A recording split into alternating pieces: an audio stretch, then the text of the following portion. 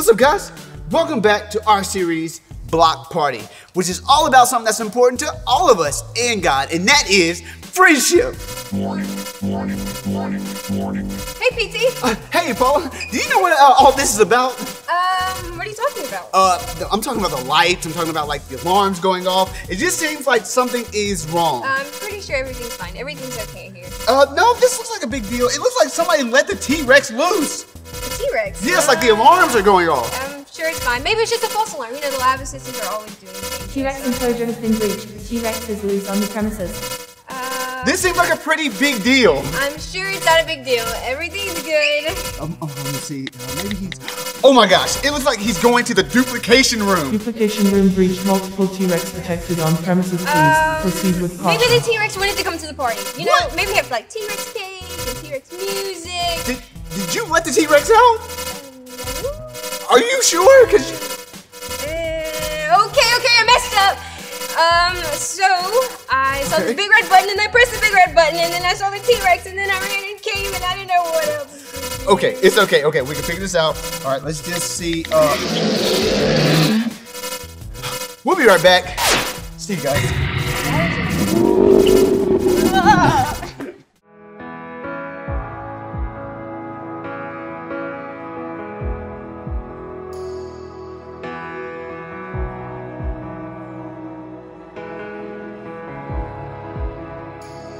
You are here, moving in the midst.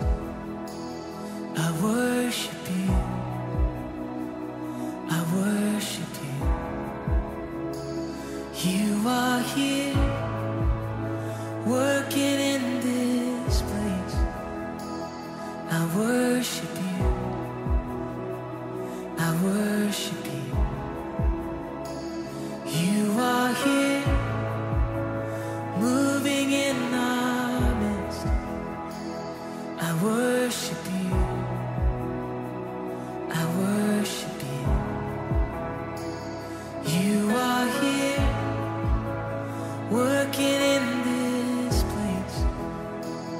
I worship you, I worship you. You are waymaker, miracle worker, promise keeper, light in the darkness, my God, that is who you are. You are waymaker, miracle worker, promise keeper, light in the darkness, my God, that is who you are. You are here, touching every heart. I worship you, I worship you. You are here, healing every heart, healing every heart. Oh, I worship you, Jesus, I worship you, turning lives around. You are here, oh,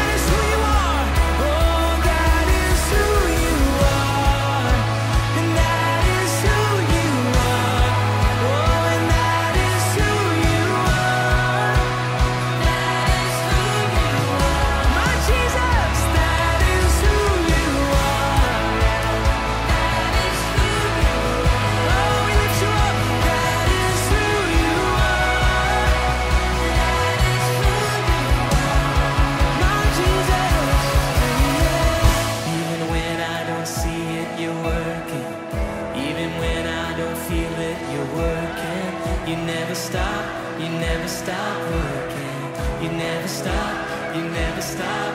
Come on. Even when I don't see it, you're working. Even when I don't feel it, you're working. You never stop. You never stop working. You never stop. You never stop. Oh. Even when I don't see it, you're working. Even when I don't feel it, you're working. You never stop.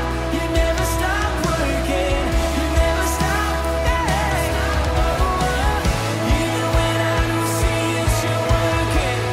Even when I don't feel it, yeah. You never stop. You never stop. You're the way maker. Yeah. Way maker, miracle worker, promise keeper, light in the darkness. My God, that is who you are.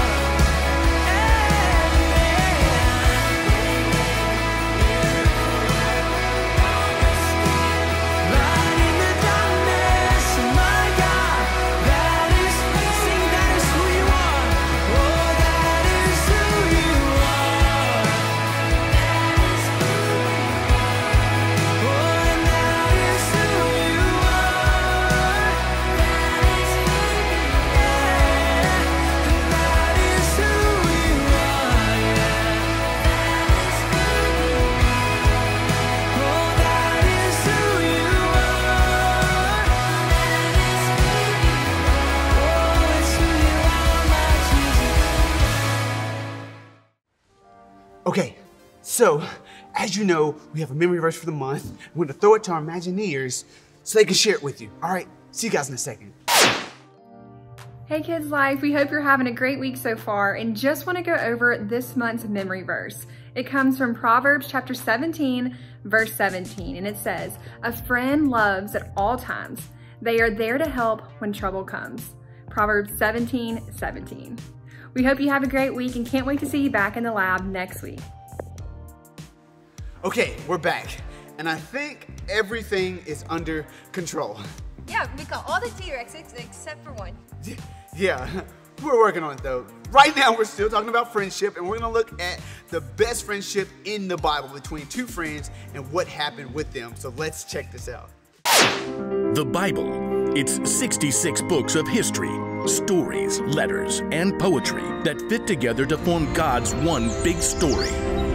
The epic adventure of how He created us and loves us so much that He made a way to rescue us. As we travel through the Bible, from Genesis to Revelation, we discover people who met God and found their lives changed forever.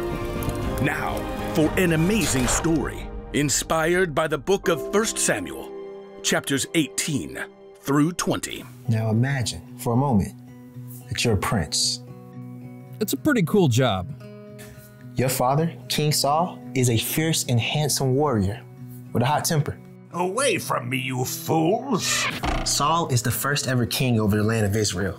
And since you're his son, most people expect you to be the next king. You'll live in a fine palace, wear royal robes, and carry the best weapons. Your name is Jonathan. Call me John. You got a great life, right? But then, your dad hires a new guy, a young man your age named David, who's only a shepherd boy. But somehow, through the power of God, David has just defeated the giant Goliath, saving God's people in the battle against the Philistines. I come against you in the name of the Lord. Your dad has given David a place to stay in the palace, in a high rank in the army. You and David even become friends.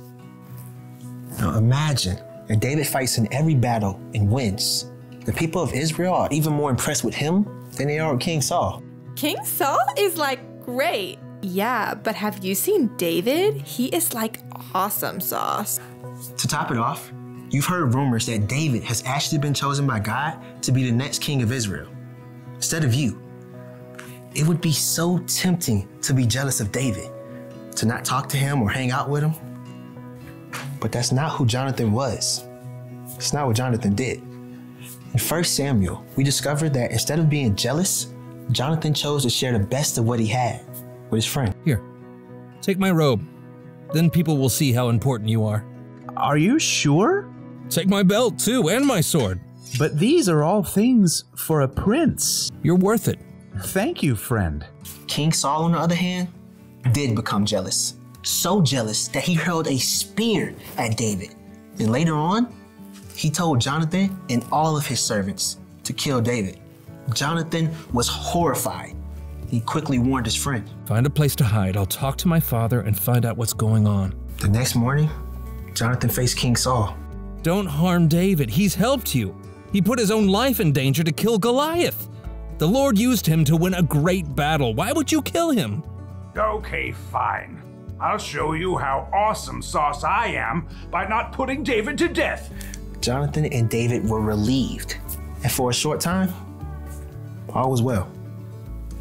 But then, King Saul went back on his word.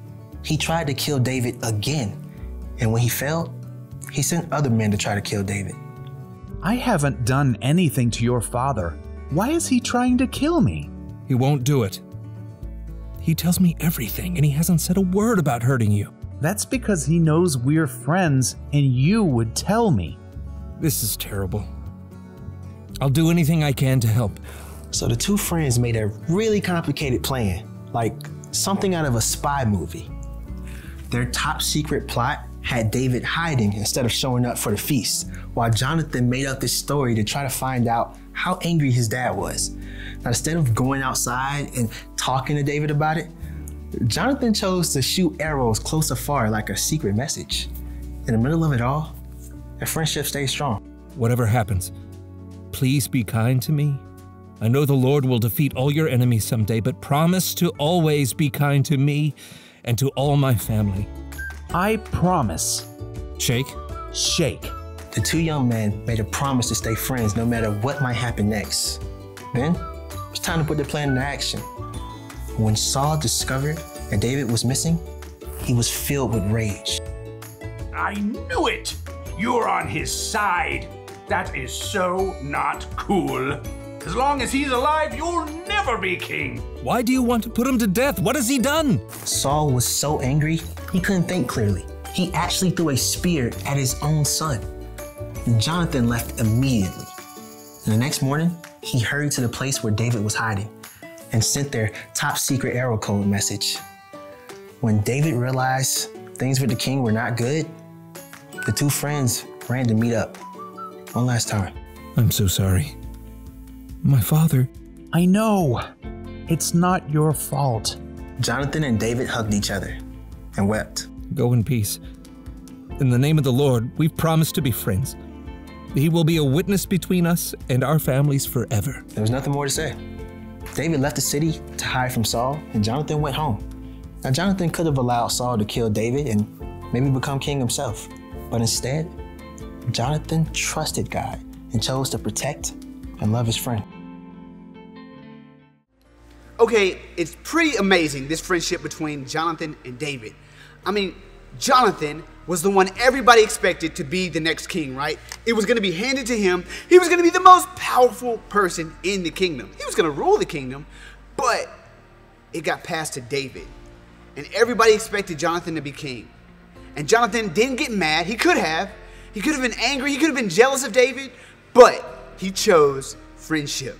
He chose to help David. He chose to share and give David anything that David needed. Jonathan chose to love David. And it's so awesome, that example that was set. That shows you how to be the very best friend, that no matter what good things happen in your friend's life, you can be happy for them and you can help them.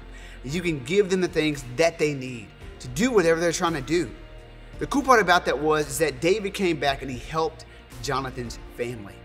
Through all the crazy stuff that happened, this friendship was strong because they chose to love each other.